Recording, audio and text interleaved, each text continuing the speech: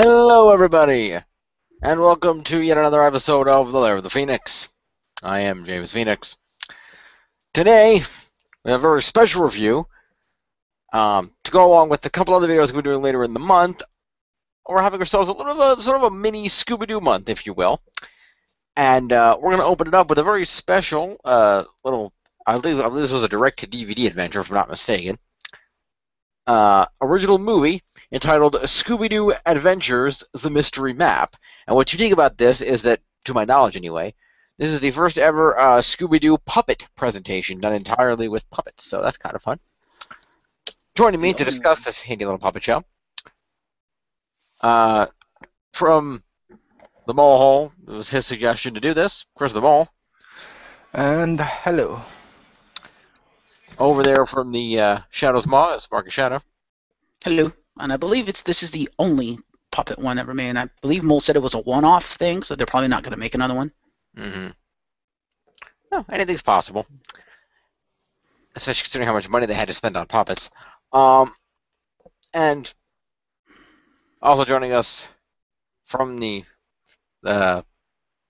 self-titled review channel that she likes to run, Anastasia Lazerbeam. Hello! Hello. So, Scooby Doo Adventures: The Mystery Map is effectively a full-on puppet show going through the Scooby Doo mystery. The puppets being in the style of the pup named Scooby Doo version of the characters. And effectively, Scooby and Shaggy find a treasure map in their triple extra large pizza with peanut butter, potato chips, pickles, and Scooby snacks. And proceed to follow the treasure map in an attempt to find the lost treasure of one Gnarlybeard the pirate. They run into a pirate parrot monster and the ghost of Gnarlybeard himself along the adventure, and have a little bit of fun. It's good stuff. I don't really have a format plan for this review, but I'll just go around. What did you guys think about the movie and the plot and whatnot? I think the characters are. It's pretty straightforward. It's the typical voice characters that you see in most of the current animated productions. Shaggy is voiced by Matthew Lillard. Frank Welker, of course, voices Scooby-Doo and Fred. We have Grey Delisle Griffin. I apologize, she got married. Grey Delisle Griffin voicing Daphne. And Stephanie D'Abruzio, I believe, is the voice of Velma. Along with the wonderful appearance of one John Rhys-Davies as the voice of Gnarlybeard the pirate. Yeah, who I didn't know that was Sean Rhys-Davies until I saw the credits. I was like, wait, what?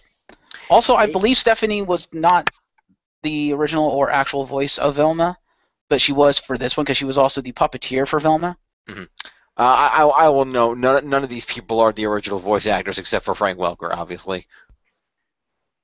Yeah, but they're the actual voices currently. And I think, was Grey Delisle not the original Daphne? I could be wrong. No, she was not.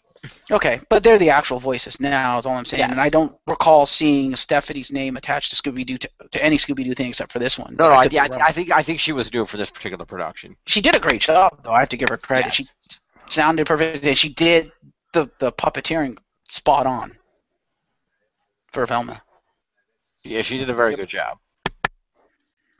Yeah, personally, I like these. I liked how they sort of did it as 2 episodes of a TV show.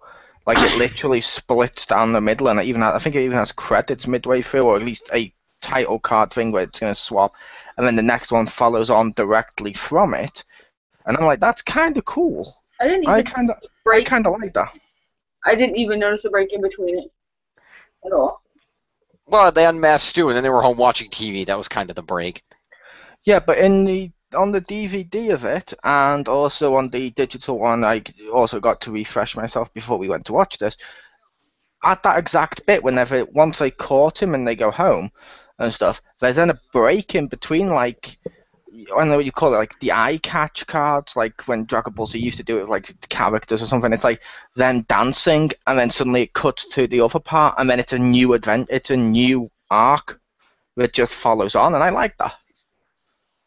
Yeah, it'd be kind of hard not to notice the break, Stace, because I didn't notice any particular break in between, like like that told me it was a new episode. I just thought it was like, okay, and then the next day, and then like that's what I kind of thought. I didn't see, Yeah, they like, didn't continue right on, but you could tell that where there's I wouldn't say a break, more of a lull. yeah, No, like there was a break because it was, like Mole pointed out, there's music and there was just random like eye catch cards and stuff until they set up this like the second act. It was like an act break. If you do it in terms of a play, it was like end of Act 1, and then now there's an intermission, and now we're back for Act 2 kind I of thing. thought So it was Yeah. just, like, I didn't even notice that, but okay.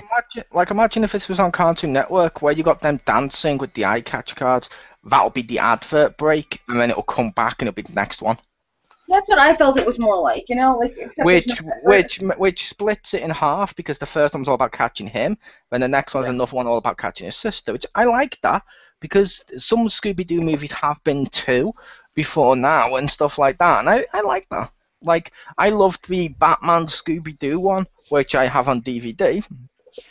More on that later this year, later this month, I should say. But where it's two Batman movies in one. But I just like the idea of two episodes in one instead of just one big film.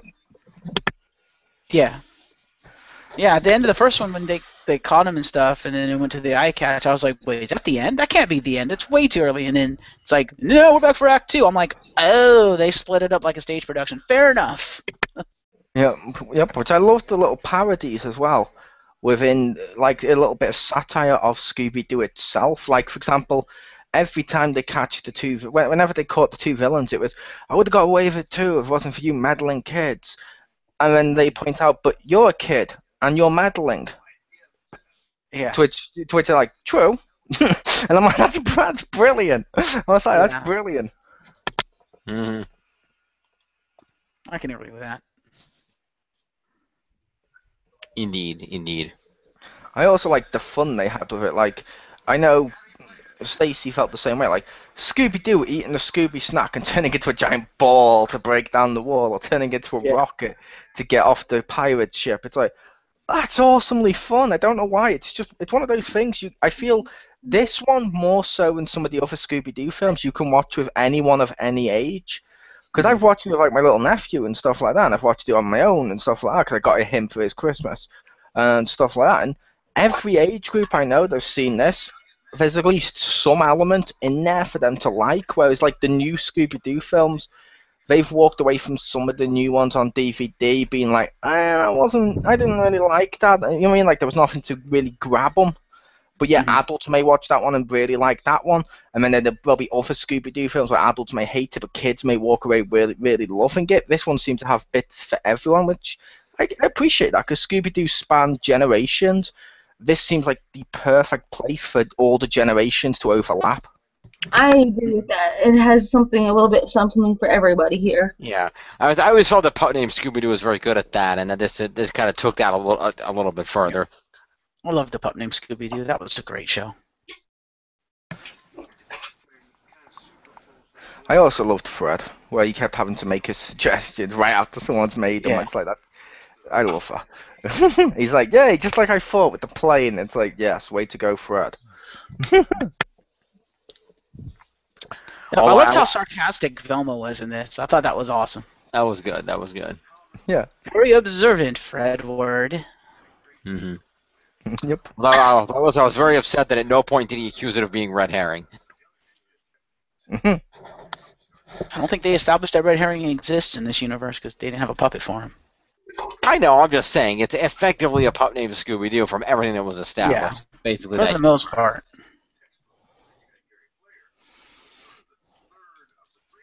I also kind of liked how they did the chase scene. I thought that was clever. Yeah. I really appreciated that. See, I would make the case for this one, like I mentioned before we went to record. I don't think it's entirely a pup named Scooby Doo.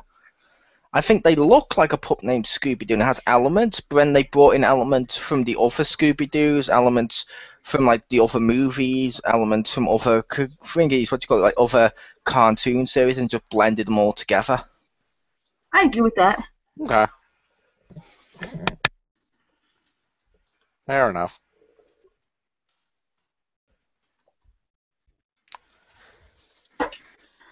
I will say they did a lot of things right with this one, but they, in my opinion, did some things kind of wrong, or maybe not necessarily wrong, but just things I didn't like. But like I said, I like the characters. They got the voice actors, which was awesome and impressive. The characters looked right. The puppeteering was brilliant. The music was decent. It was serviceable for Scooby Doo. I'll give them that. I wasn't too fussed on like the song they used for the chase. It didn't quite feel like a Scooby Doo chase song, but it worked. I was a little disappointed they didn't use anything close to the actual Scooby Doo theme song.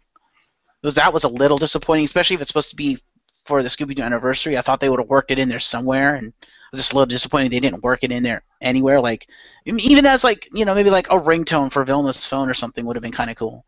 But that one's just a little nitpick. The story was actually pretty decent in terms of they get this treasure map and they have to go find the treasure and mystery ensues. Okay, fair enough. That's a pretty straightforward story. Not one that's really been done in Scooby Doo, so cool. The villains in terms of who they are, kind of clever. The problem I had with this is, to me, the pacing was a little bit off. I don't know if I like the fact that they broke it up, because I think that kind of hurt the pacing of it, because I felt it was a little too fast, and things got wrapped up a little too quickly for my tastes. And personally, I felt some things should have been explained a little bit more, because, yes, I know Scooby-Doo is supposed to be about the absurdity and whatnot, but despite the absurdity, there's always been explanation behind the absurdity. There's been some sort of logic behind it in every iteration of Scooby-Doo that I've seen. And I know there's probably movies out there, and things of Scooby-Doo that I haven't seen that go a little more into the absurdity, more into the it's not going to be explained category. But just based on my experiences, this felt like they didn't explain enough, and they just threw stuff in there for the sake of plot convenience, which I'm like, I don't like that.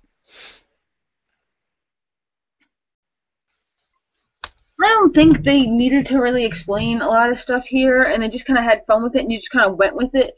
Because if you really wanted to tear apart every part of Scooby-Doo, then you're kind of missing the point. So, like, I don't know.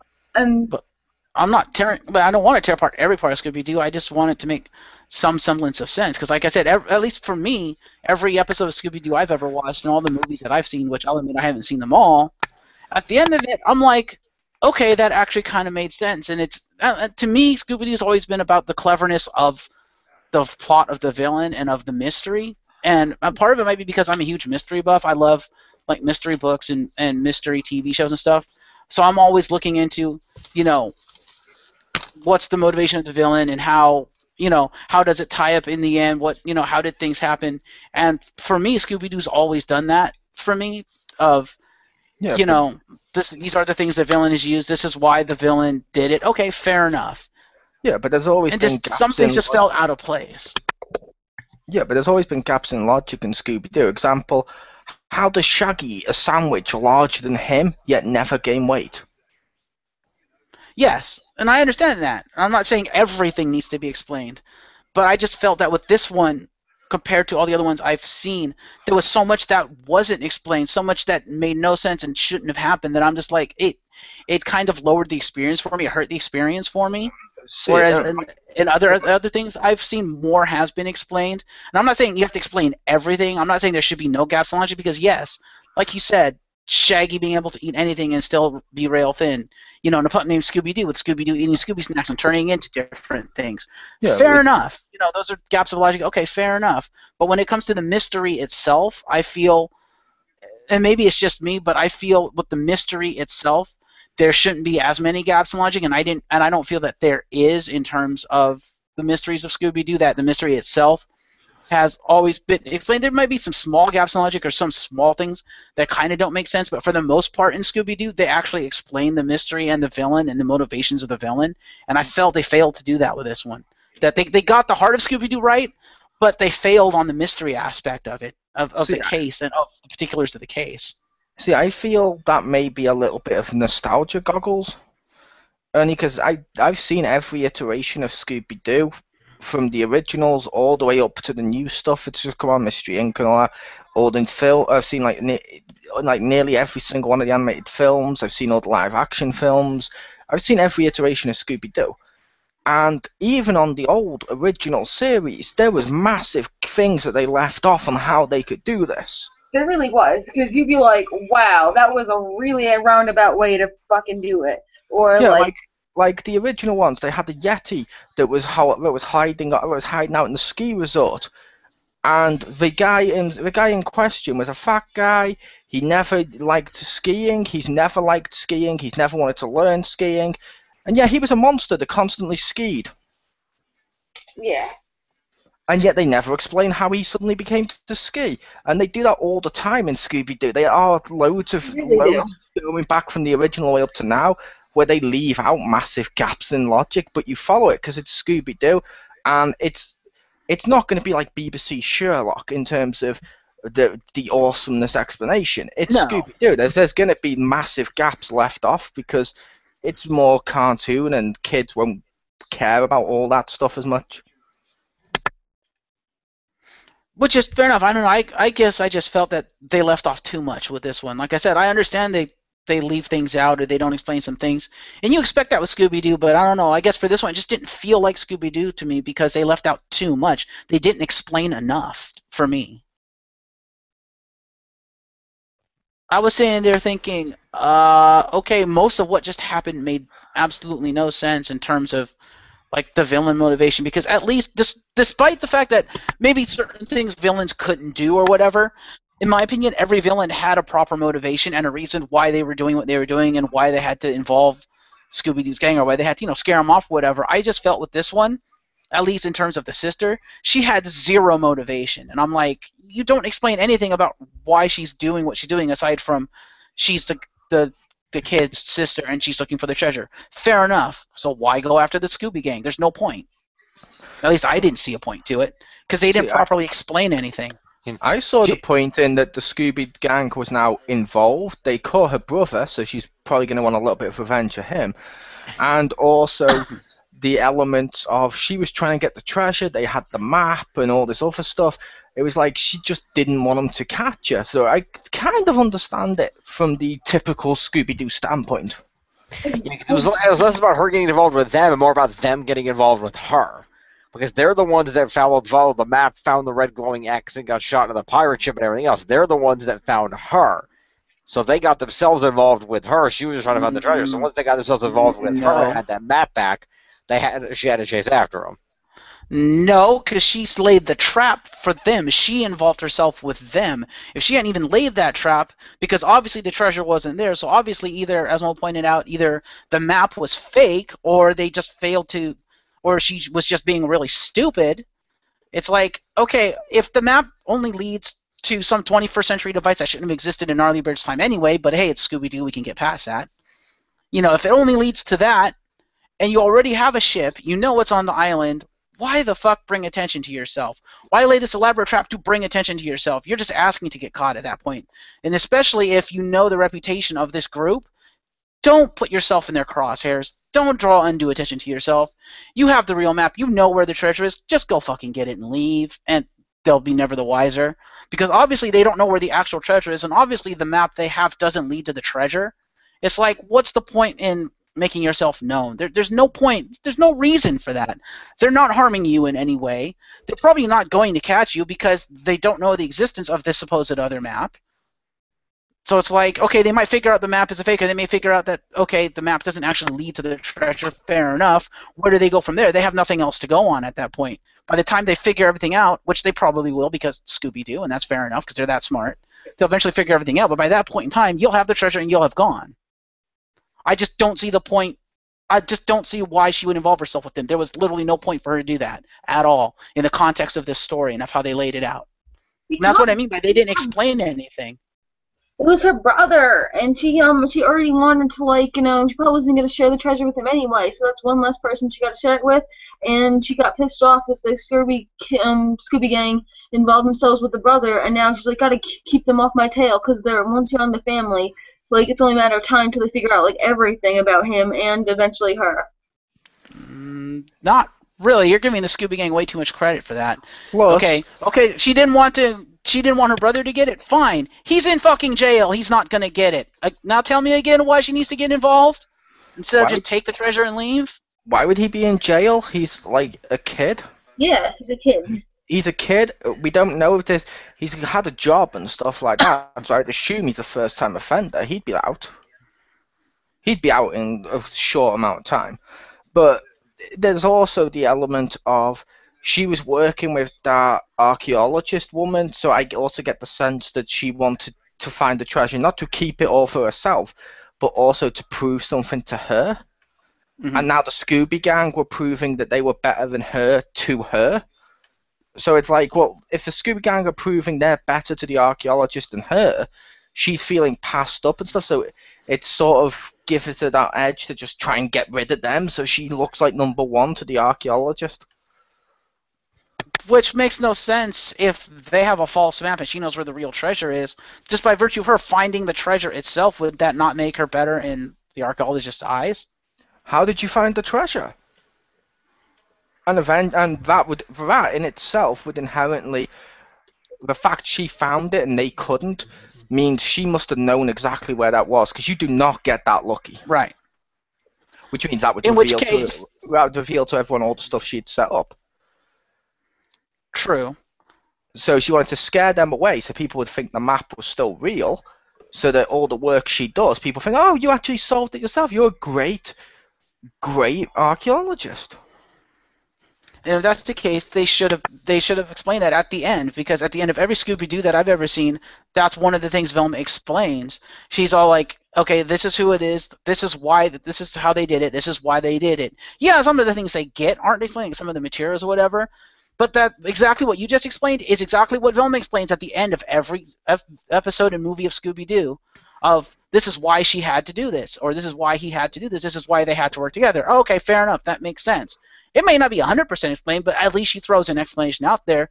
This one had no explanation of villain motivation. The only thing Velma ever explains is, how did you know it was me?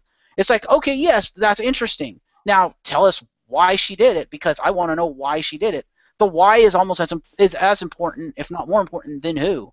You can't have a mystery and not have a motivation. That's basic mystery. And that every Scooby-Doo has a motivation. Because they wanted a cool movie and a villain and characters in it, and to make it awesome and funny.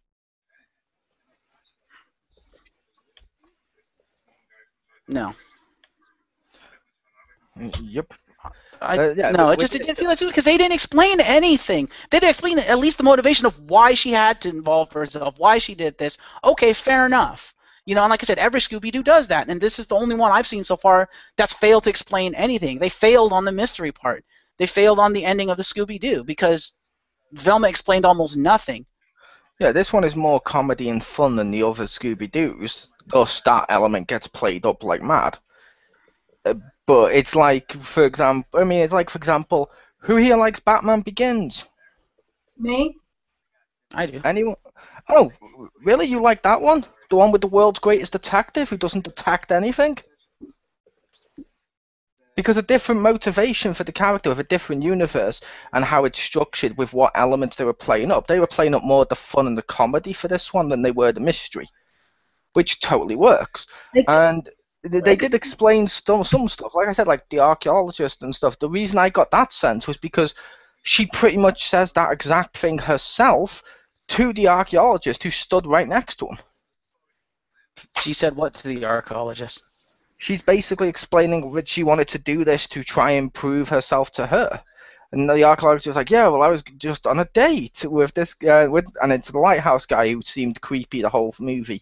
So, yeah. Honestly, I thought he was going to be revealed to be the parrot.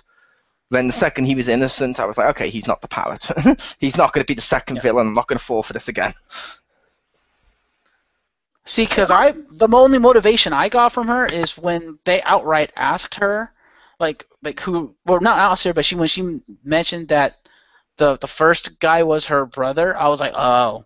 And she mentioned, yeah, I'm his sister, and we're the descendants of Gnarly Beard the Pirate, so the treasure actually belongs to us, so that's why I'm trying to find it. I'm like, okay, fair enough.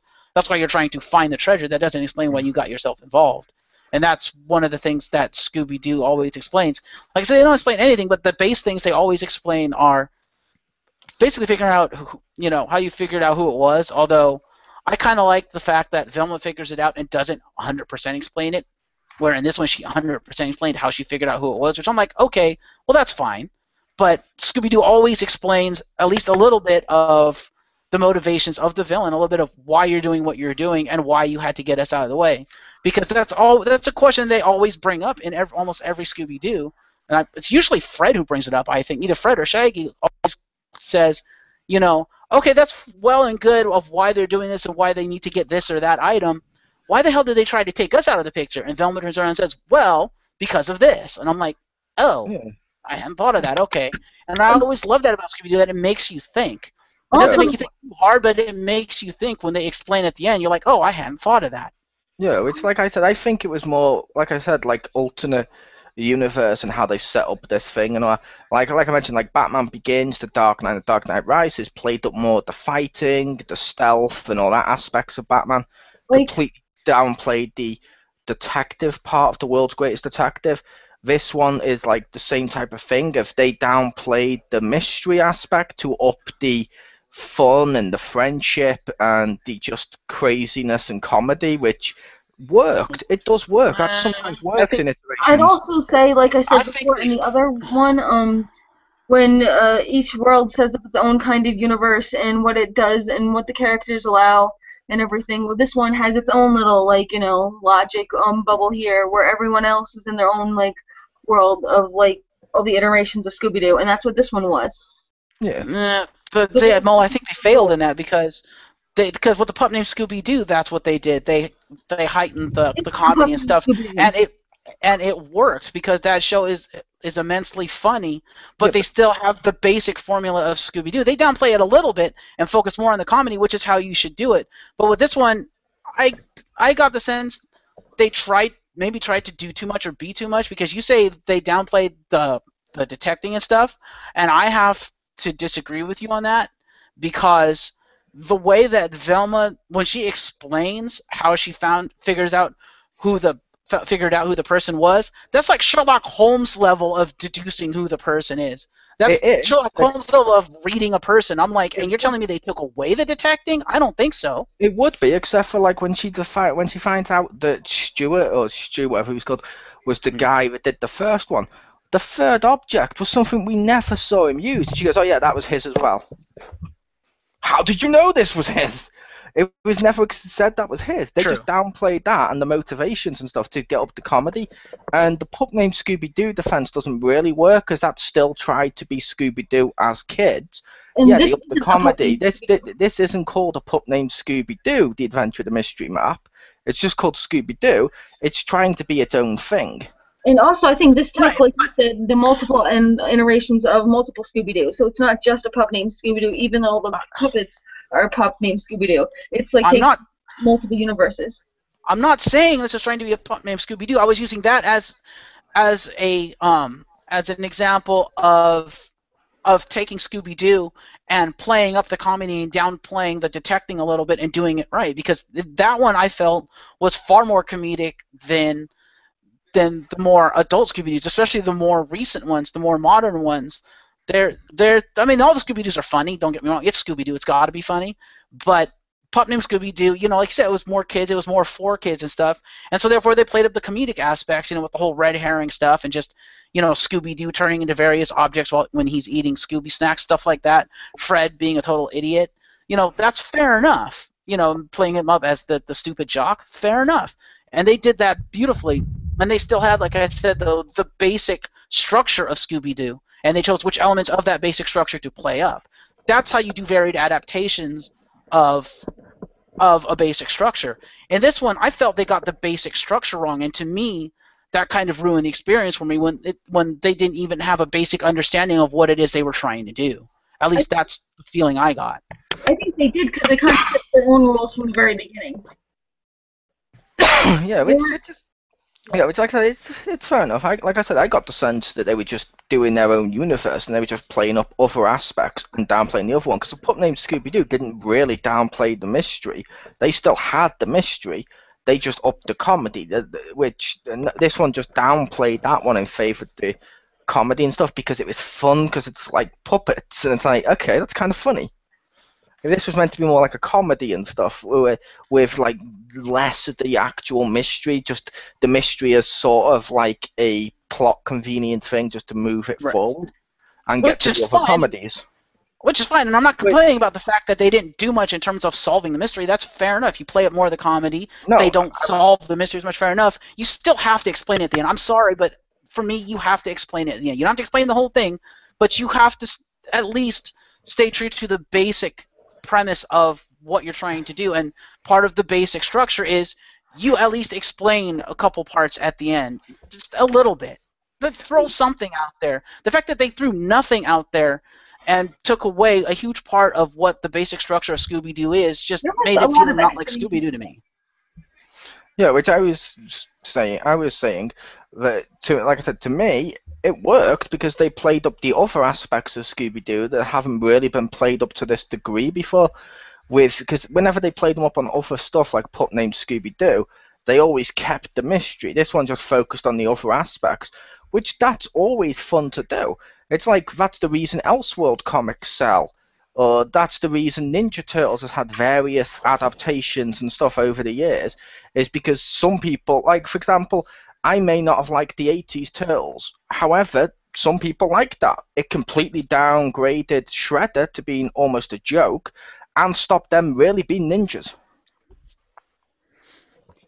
True. But some people like that, and it's like, which, like I said, while I don't like it, I can understand some people may like it, and I'm like, this is an alternate universe. I can get behind it. I had fun with it, and I liked it, and like I said, to me, it worked fine. Yeah. But the thing is, it's not like they're changing the characters at all, or who they are, or how they operate, or they really didn't change anything about Scooby Doo, except they failed to explain stuff, and that just irked me. The fact that they kept everything as it is, they made it Scooby Doo, they played up the comedy, which is fair enough. They downplayed the actual mystery solving, which is fair enough. I can get behind that. But just the fact they opted not to explain anything, I'm just like, no, that's part of what Scooby Doo is you explain it. Especially if you're going to downplay the mystery part, explain it at the end a little bit. Throw some explanation out there. If you're not going to have them actually solve the mystery like they would in actual Scooby Doo, which is fair enough, then at least explain it, because that's part of what Scooby Doo is. It's all, to me, a huge part of what makes Scooby Doo fun is the explanation at the end of, okay, now you get to see the writers and the creators' thought process of this thing, and it makes the characters smart, and it makes them who they are. And especially if you're going to downplay the whole detective aspect, you got to explain it at the end. And the fact that they didn't explain it, I'm just like, no, you failed. But I don't know what Jim thinks because he's been silent. Yeah, I was about to say, which is fair enough. What does Jim think? Personally, I liked it a lot. I mean, I kind of get what you're saying, but it was one of those things where, it was just supposed to be funny. It wasn't intended to make sense. The explanation was just that, okay, they wanted to find Oliver's treasure because they were his great-great-great-great-great-great-grandkids, maybe. That's really all the explanation. That's really all the explanation that was needed. And, Stu got caught, so his sister thought she was going to pick up where he left off, and she was going to go get the treasure, which is fair enough. Which I have to say, every time the sister said that of, we're his great-great-great-great-grandkids, maybe, I was like, oh my god, that's so funny. I don't know why. The way she delivered the line of maybe, it's like, that's funny as fuck. And it's not even like they know they're their grandkids. They're just like, no, fuck it, we might be, so why not? Yeah.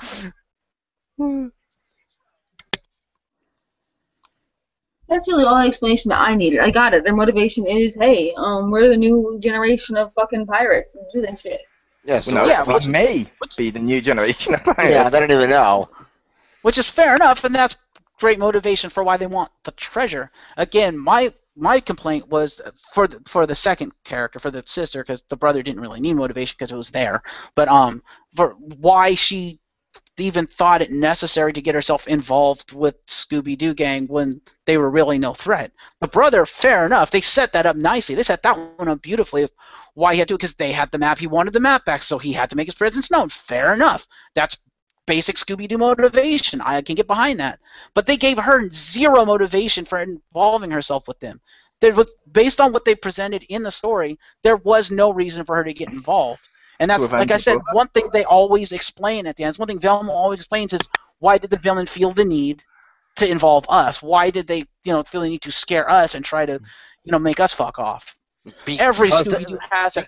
Because they got her brother taken away by the cops and probably thrown in a juvie for a little while, and she was trying to carry on the family legacy of proving that she was better than her brother, that she could bring home the treasure. That's called. So wouldn't that not have helped her getting her brother out of the way? I think she wanted to prove she was better than her brother, like Jim mentioned. Because also, if she gets involved with the Scooby Gang, she can prove she's better than her brother by being the one to actually beat the Scooby Gang. Yep. And also, they have to involve the Scooby Gang because that's the name of the title, Scooby. Boom. Which is fair enough, and any of these explanations are plausible. Again, my complaint is the fact that they didn't explain it. That's my complaint. I don't care what the possible explanation is. They didn't explain it, so it's just all speculation at this point. Which, again, we mentioned, we got your point. We were just saying our point on why we liked it. Yes, it's called the producers making the assumption that the viewer has half a brain and can piece this together the way we have done in about 5 minutes. Yeah. Pretty much. Kids today, despite how a lot of the crime comes out for kids today, thinks that they're really dumb, stupid people. They are actually not. They can figure this crap out. So. And that's fine, but Scooby-Doo was never meant to be that. And like I said, I don't know, it just took away from the experience for me, the fact that Velma didn't explain it. And I'm like, so you give her basically Sherlock Holmes level intellect, and she doesn't explain why they're after you. Okay. But she did. She pointed out that, okay, we know it's Shirley because she had this, and this, and, she was trying to get the treasure back, and they got involved in the treasure hunt because they followed the first map, which led to that X, and ended up finding her. I don't think this needs any... But again, I maintain that they didn't find her. She laid a trap for them, so she, for purposes unknown, there's only speculation and inferences, but for purposes unknown, she involved herself with them because she laid a trap for them. She didn't have to be there with the pirate ship to wait for Shaggy and Scooby to stand on the X to get launched into the pirate ship. She could have just gone to get the treasure. But no, she made a choice to get involved with them. And my point is, they gave Velma this Sherlock-level intellect. They even flaunted it with this is how I knew it was her. But then they take away the basic Velma-level intellect from any and every Scooby-Doo ever made of this is why she felt the need to get involved with us. Well, that's every not true. Scooby-Doo does that. That's not true at all. What do you mean? Have you seen Shaggy and Scooby get a clue? Have you seen every animated film? Have you seen all the live-action films? Yes. She doesn't do it in the live-action films. Boom. She doesn't do it in a Shaggy and Scooby get a clue. She's not even around for the 13 Ghosts. Yeah. A load of the films, she doesn't know. Velma's not always the one to do that. She does that now and again, but that's more of the assumption and, like I mentioned earlier, nostalgia goggles. Because if you go back and watch the original Scooby-Doo, she doesn't do that all the time. Really doesn't. Well, she does it when it's necessary, because a lot of the villains, it's painfully obvious why they got involved, because, let's face it, the kids are there and they're about to stop him from committing the crime. To me, this one was less obvious to the point that it needed that explanation, because from where I sat, there was no reason for her to get involved with them. There was zero reason. She was about to get what she wanted without any interference from them. It's not like they were going to stop her from getting it, because they didn't even know where the treasure was, and she obviously did. It's like, what's the fucking point? This one needed an explanation. I would make the case where you say she doesn't if it's painfully obvious. Me, Jim, and Pew all found it painfully obvious that it was because of her brother. I think this point does not need to be discussed any further. No, that's not. Usually, stuff like that is explained in Scooby-Doo when it's something as contrived as, or not contrived, but when it's something that's like, oh, she's doing it for this other character that we introduced earlier in the story. They usually explain something like that. But if it's something like, this guy's trying to commit a crime, and through our actions we would have stopped said crime and got him sent to jail, that really doesn't need to explain. That pretty much explains itself of, well, I have to get them out of the way, otherwise I can't complete my mission. That's usually the motivation for most of the out-and-out criminals in Scooby-Doo. It's the ones that aren't out-and-out criminals, the ones that have ulterior motives, that aren't necessarily doing it for the crime, they're doing it for other stuff. That's usually the one that has to be explained, because if you look at Scooby-Doo, in those instances, the reasoning behind why that particular villain has to involve themselves with Scooby Doo and the gang, the Mystery Inc. gang, isn't as painfully obvious because their motivation for why they're doing the supposed crime isn't as obvious because they're not technically a criminal. Just like in this one, she's not technically a criminal. She's just trying to get something back that she feels is hers. And okay, yes, there's a very tenuous connection of, okay, she's the sister of the person they caught before. That still doesn't explain why she felt the need to get involved with them. And usually in those instances, that's when Velma, and that's, in my opinion, why Scooby-Doo is such a smart property. It's such a smart show and movies most of the time, or at least the ones that I've seen, and I've seen a lot of them. Yes, you're right, I haven't seen them all. But it's because they will have the characters ask the questions that the audience themselves would be asking. They'll have like Fred or Shaggy at the end be like, okay, I get why this person felt the need to commit this crime or whatever.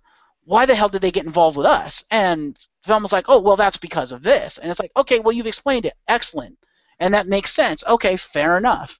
But this one, they didn't explain it. And I didn't feel there was anything out and out, in your face that this is why she felt she had to get involved with them. I never felt she ever had to get involved with them.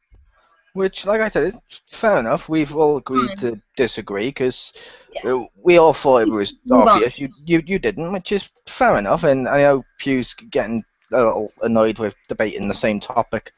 And I think we're just going around in circles at this point. Yeah, so I think we should move on. Did you have anything else to add, Jim?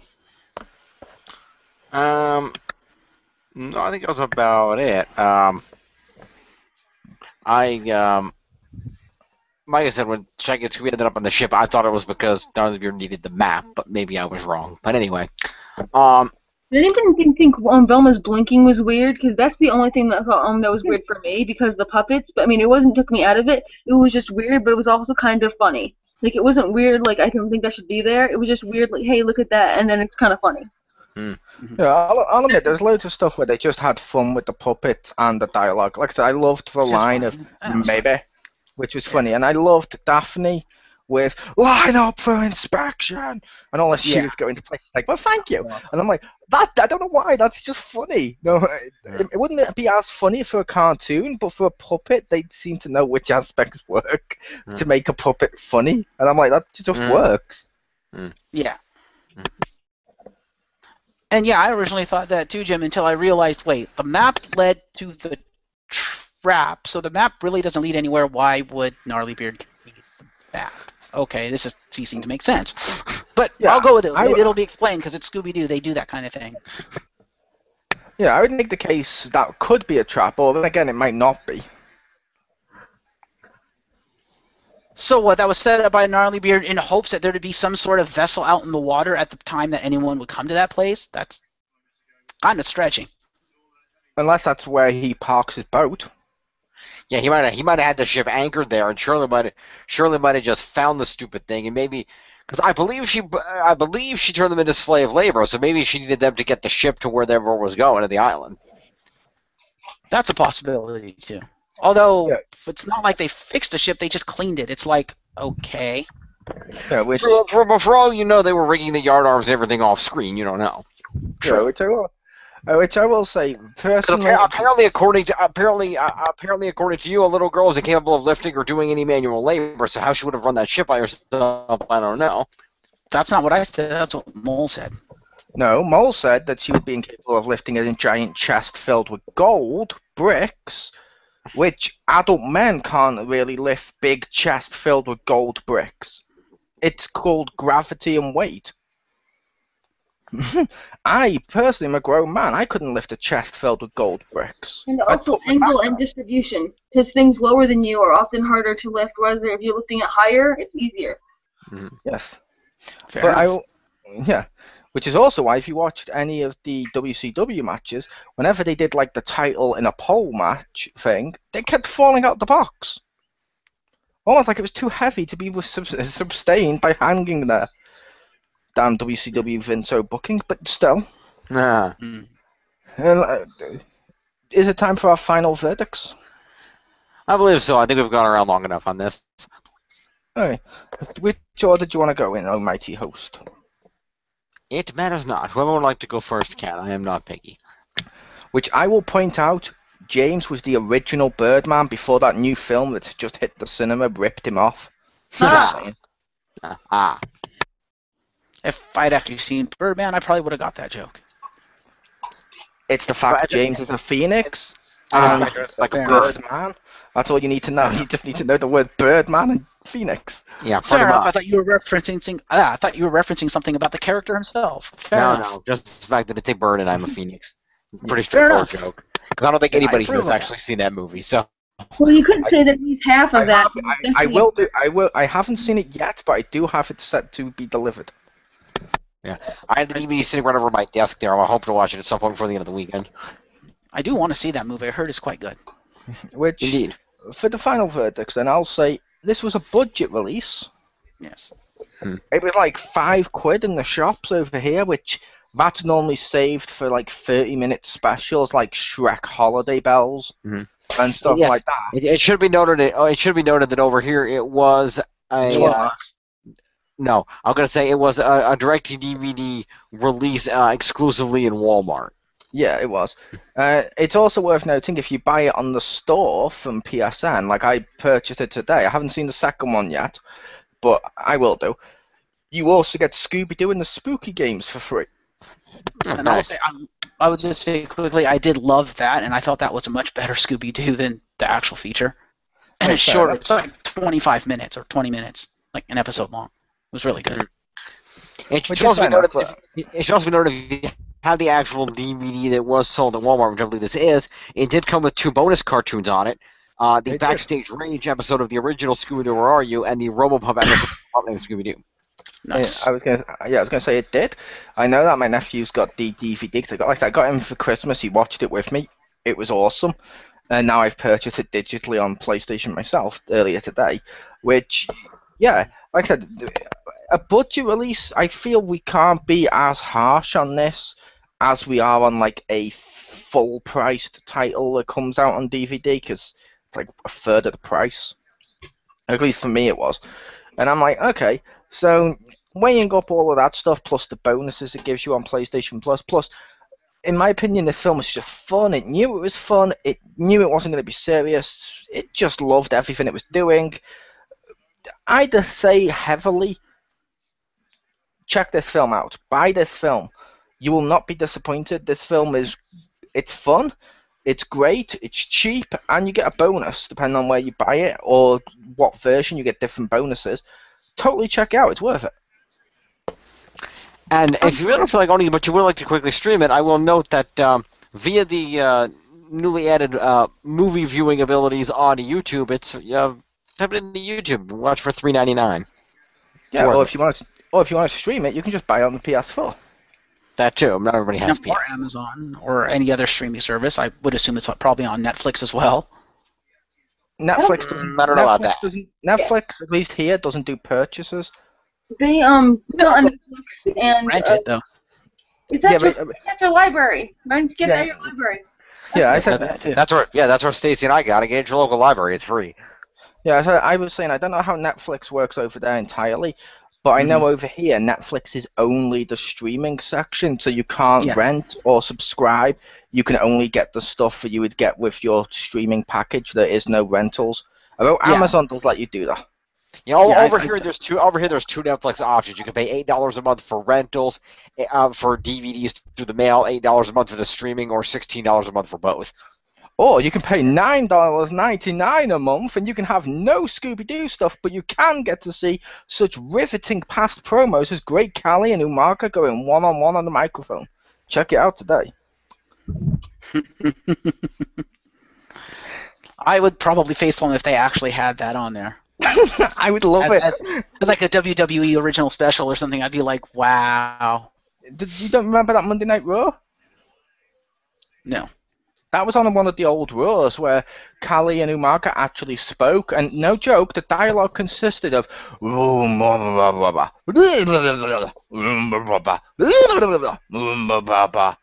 mean, I believe, I can't be fully accurate, but I believe it was then followed by a damn. And that was it. And I'm like, that's genius. They didn't even bother with subtitles. Although subtitles would have made that awesome. Yeah. And what would have made it more awesome is if they had somebody who is if these two guys are back here, they're talking to each other, and they had somebody who was a known smartass like Jericho or Edge and Christian just holding up subtitle cards as they were talking, like they were writing them as they were talking and then holding them up. Yeah, that would have been awesome as well. But how about one of yours final verdicts? Alright, well, mine, since I got this for free, so I can't beat that. It was at the library. And came on one disc. Boom, easy, pop it in. It was fun. I loved it. It just kind of blew my mind and made me just want to accept everything about it. I loved the whole freaking rockets and Scooby snacks because that really felt like, I can see that happening. I can see like I was using like video game logic in my head. Like it was like a power up or something because like I played the SNES Scooby snacks and that would always help you out. And that just felt right when he like transforms it when he eats the Scooby snacks, because like fuck your Scooby snacks, you got your own brand, you deserve it, and something awesome should happen. I take it you've ever seen a pup named Scooby Doo then? I have. Yeah, I love named Scooby Doo logic, which I loved. I was like, yes, they took the transformations. Like he fully like transformed, like legitimately like he didn't transform. He just didn't like make a Scooby like outline by changing his shape.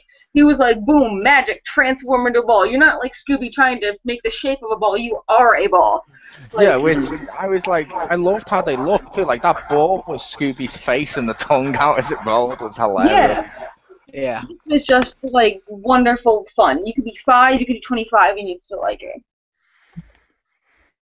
I would give this like a 9 out of 10 because it was just amazing.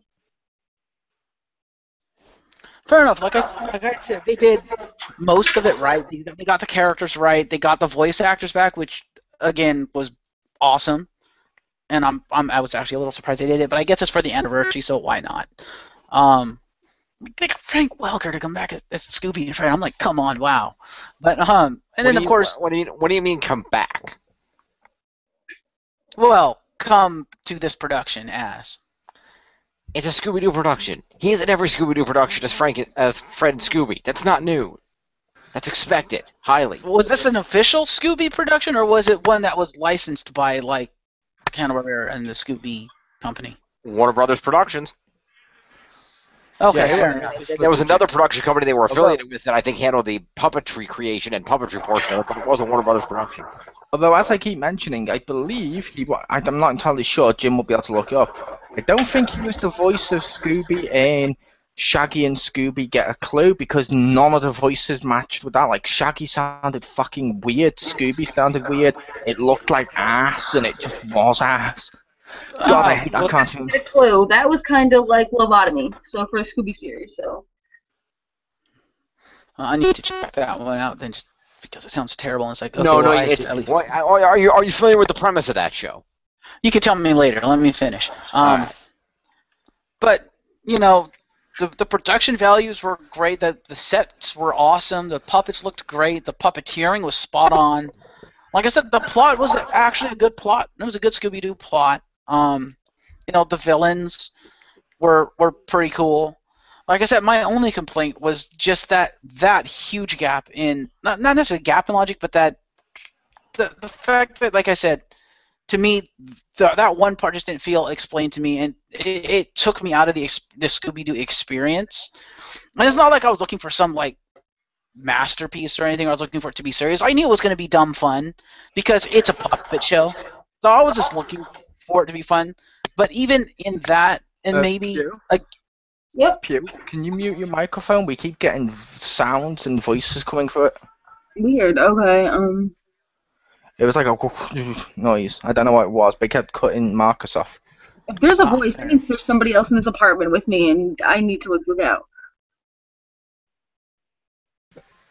Well, fair enough. It was just like that. It was just like a not type. It was like a weird noise. I don't know if it was a voice, and it sounded like an echoey TV or something. Okay, that's weird. I just got freaked out for a second. And like, hang on. I better be home alone because nobody else should be here. I think I figured it out. What? You're not using your headset again.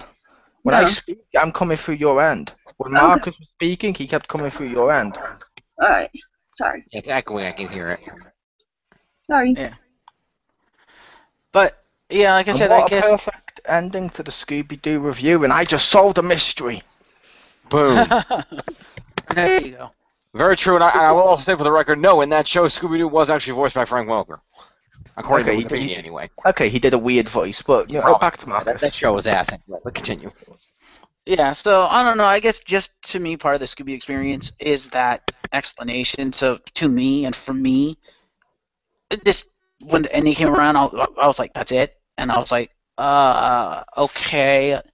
I don't know. Just to me, it wasn't as good as I thought it was going to be because I heard so much good stuff about it. Like, it was going to be awesome, and it's like that was kind of a letdown at the end, and especially with the fact that it was pretty decent up until that point. Like, I was like, okay, this is not bad. Like I said, everything else was actually pretty spot on. The voices were great.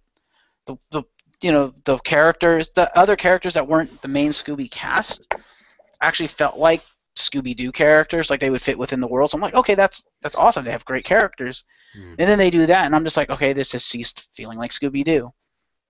However, I would say go check it out because you might like it because, not everybody is going to be looking at it the same way, and not everybody's going to be looking for the same things. And as Mole pointed out, he saw it with like his nephew, and his nephew loved it, and he likes it. And apparently, Mole and Stacy and Jim all like it, so you may like it too. Give it a try. And with the digital version that you get, if you get the digital version, you get that really awesome. Basically, it's almost like it's a mini movie. It's episode length. It's about 20 minutes. That Scooby Doo and the Scary Games. That is awesome. That blew my mind. I was like, yes, that is fucking amazing. No spoilers. No, I'm not gonna spoil it. But it is more of the more modern Scooby Doo. Like if you look at the artwork for that, the animation, it's more the current animation, which helps. I'm not saying everything needs to be that style of animation because, like I said, I love the pup named Scooby Doo, which is completely not that style of animation. But yeah, it was more of the more serious Scooby Doo, but it had the elements of fun. It felt like Scooby Doo to me, and I loved it. So it's worth it for that alone. But yeah, the puppet thing was fun, and the music was decent. It's catchy, which is another hallmark of Scooby Doo. It always has catchy music. So despite the fact that I thought the song didn't quite fit as a chase song for Scooby Doo, it was catchy, so it worked. It fulfilled its purpose. And it wasn't a bad song. It was actually a good song. I like the song itself. So yeah, check it out. I'd probably give it about a 7 out of 10. Over to Jim. Fair enough. Overall, I really like the production. I certainly think it's worth a watch. Go buy yourself or rent yourself the DVD. It's inexpensive in either case, or get it for free at your library, whatever. But give it a watch. It's a fun production. You can watch with the whole family, or if you're just yourself and you want to watch it, it's fun. If you're a big fan of a pup named Scooby Doo like I was, definitely worth a watch. Great fun. A lot of stuff brought in from that series. It's just a silly little adventure. It's 45 minutes. It's a little something to do for 45 minutes. It's fun, and it comes with the 2 bonus episodes, which are always fun to watch too. Old school. Unless you get the digital one, which only comes with the one, and it's a different one too. Right. DVD. Well, I like the fact Give away bonuses. Yes. So now I kind of want the DVD so I can see the 2 bonus episodes. But yeah. Well, it's the backstage rage, which is, you might remember the episode in which the gang ends up uncovering a smuggling operation. Or a counterfeiting operation being run at a circus, and they happen to run into the owner, who's a puppet master. Yes, I do remember that one. Yeah, they did there. And the RoboPump one is it's a fake dog, so I guess that's kind of like a puppet, I guess. I would make the case your one, like my one, Marcus, actually has better bonus special stuff than like my nephew's or Jim's and stuff, because instead of just episodes you've already seen, it's a brand new special. True, very true. And it's about the London 2012 Olympics, which everything's better when it comes from England. Mm-hmm. Yeah, although I find it kind of interesting they don't call it the Olympics, they call it like the World Games or something like that. Mm-hmm. Like, call it the Olympics. It's the Olympics, damn it. It's probably so people didn't get confused with the Laugh Olympics. Perhaps. God, I remember the Laugh Olympics.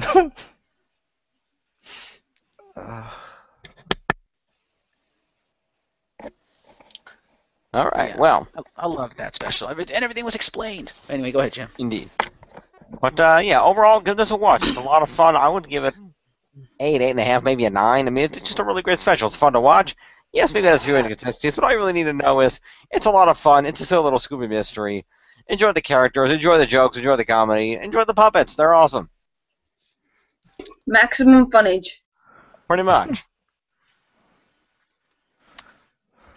So there you go. God, am I the only one when Stacy said that instantly flashed to like Shaggy covered in the Carnage symbiote? I'm gonna say yes. Oh, I'm the only one who thought Maximum Carnage when she said that. Okay, fair enough. Shaggy never got the symbiote, though he did totally die in the Clone Wars. Hmm.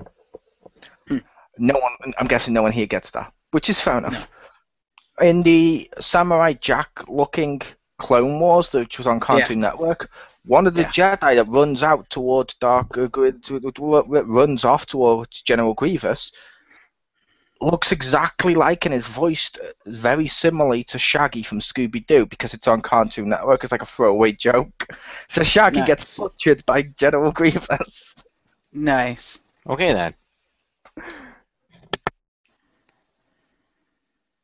And that hasn't been erased from continuity. Woo. Nope. Yet. Yet. We're not even going to get into Disney and how they're fucking everything up. But anyway, take us home, Jim. That won't, because they said Clone Wars won't, because they can still sell Clone Wars merchandise and the TV shows and stuff, so yay. Yep. Clone Wars. Indeed. Alrighty, well, thank you three for joining me. It was a lot of fun to talk about. Mm-hmm. And I will take us out here. We'll see you next time. Join us for some more of our upcoming reviews here on the X-Pound. A little later tonight, if you're a wrestling fan, we're going to be doing our usual Saturday Night X-Marks, so hang around for that.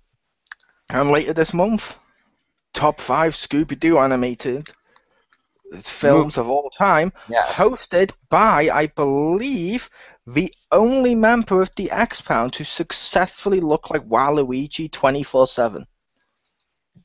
I don't know exactly who that's supposed to be. Jim! Okay. He looks like Waluigi. I don't know why. Well, I don't know about 24/7. Have you ever shaved, Jim? If he shaved, he would cease to be the mustache guy. Yeah. Which his T-shirt is available right now of "I'm a mustache guy." Indeed.